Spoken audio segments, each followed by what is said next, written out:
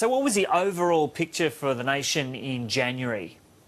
Good morning, Joe. Well, January was a very warm month for New South Wales, especially in the east and also in nearby parts of southern Queensland and northeastern South Australia. But in the northwest of Australia, the daytime temperatures were cooler than average.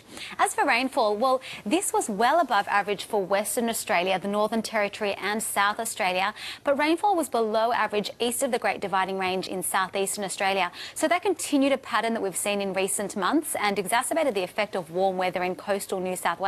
So you and I have been discussing the very hot weather in New South Wales recently, and here we have it. It was a combination of above average temperatures and below average rainfall. Yeah, and it's funny to see with the top end, we've had those pictures over the last couple of days of the Litchfield Falls really roaring at the moment, but parts of the top end there had actually had kind of average or below average rain. Yeah, we can even see that there are some parts that will, at the top end below average, but even further down in the Northern Territory, we've got even lowest on record, and we can see a few little spots around the place of lowest on record.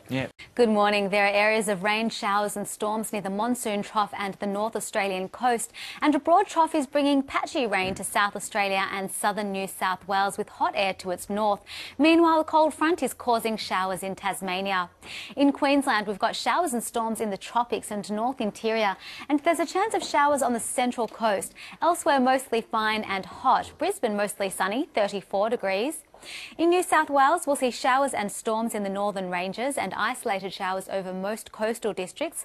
A morning shower or two in Sydney, 26, and mostly sunny in Canberra, 31 degrees. It'll be partly cloudy in Victoria with isolated showers along the coast this morning. Melbourne, partly cloudy, 24. In Tasmania, we'll get showers in the west, south and Bass Strait Islands, mainly fine elsewhere. Hobart, 20 with possible morning showers.